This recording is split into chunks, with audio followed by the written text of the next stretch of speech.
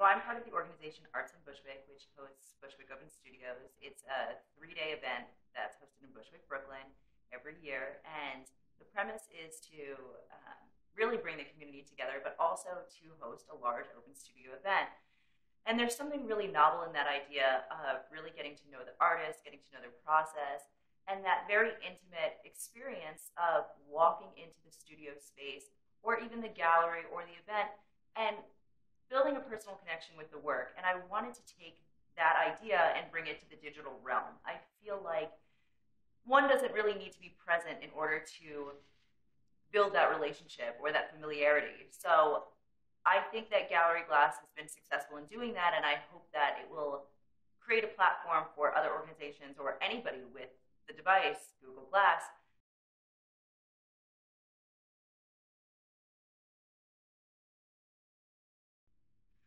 I do think it was successful. I think that it has a long way to go. Just like the device, it's in its beta phase. You know, this was a first round um, trial process, 30 artists or curators in 30 days, and I was really happy to have spearheaded these sort of efforts. I do think it has a long way to go, though. Just like any other technology, though, I think that this is just the beginning. There's so much that can be done with the device, and again, with this platform, and I really am looking forward to seeing what's next.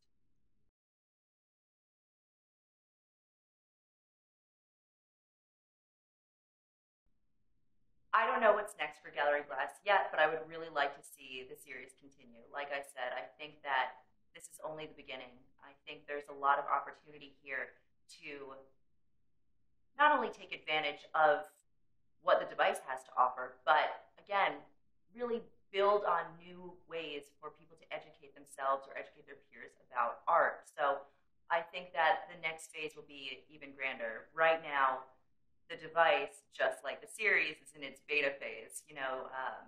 It's still evolving. So 30 artists in 30 days was a really wonderful, exciting idea, and I am looking to continue it. Maybe not one per day per se, but as long as I can exhibit a range of artists, a range of artistry, and a range of creatives. Also, right now, I stayed local in New York, but this platform has a lot of potential. So I would like to expand the boundaries of that.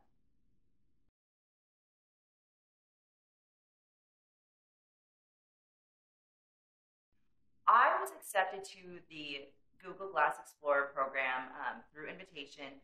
As of right now, to my knowledge, there's about 8,000 people in the program, the first 2,000 of which, to my understanding, were all developers who were invited to the program to help develop the device. And the rest of us, the other 6,000, are explorers.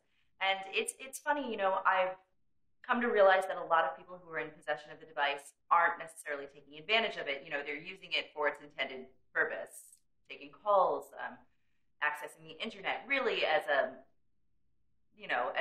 ubiquitous computer. But I thought to myself, what a lost opportunity it would be to not really, show the range of this device. And although I don't believe the intended purpose is documentation, and I do think the video component has a long way to go.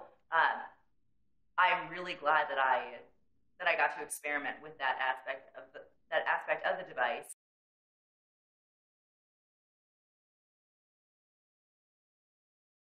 The artists that I chose to work with, for now, like I said, are all local New York-based artists, with the exception of Tony Falcone, who is in Prospect, Connecticut. While there is some element of curatorial to this initial phase of Gallery Glass, I wanted to really focus on exhibiting a range of artists, a range of creatives.